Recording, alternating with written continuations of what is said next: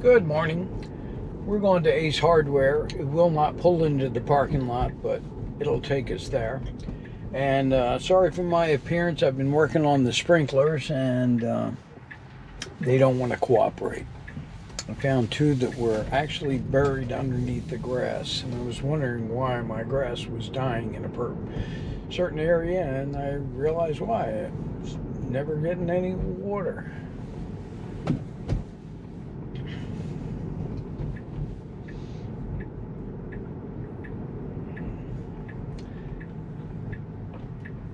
Okay, it looks like it is clear to the right, and now it's clear to the left. Yep, nice.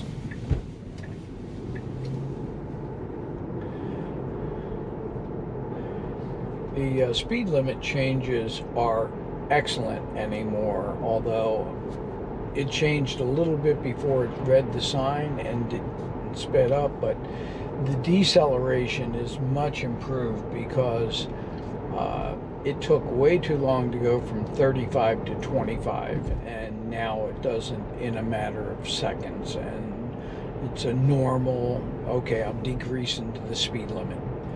So that's a good thing.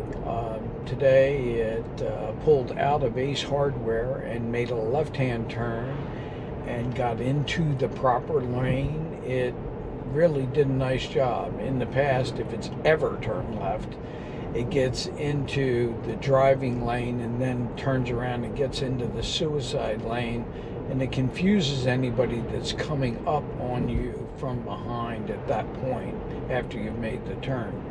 And it got directly into the left-hand turn lane. It did the right thing, and it, based on traffic, it was in fact going to go to the right because there was a lot of traffic coming from the left and the right, and the traffic was a little heavier from the left at first, and then an opening showed up and there were the traffic lighting from the right, and it decided to go to the left and was perfect. We can turn right on red here. We'll see what it does based on how long and it is going, and that is good. There's no traffic turning or coming straight. The light hasn't changed, and we are at our destination.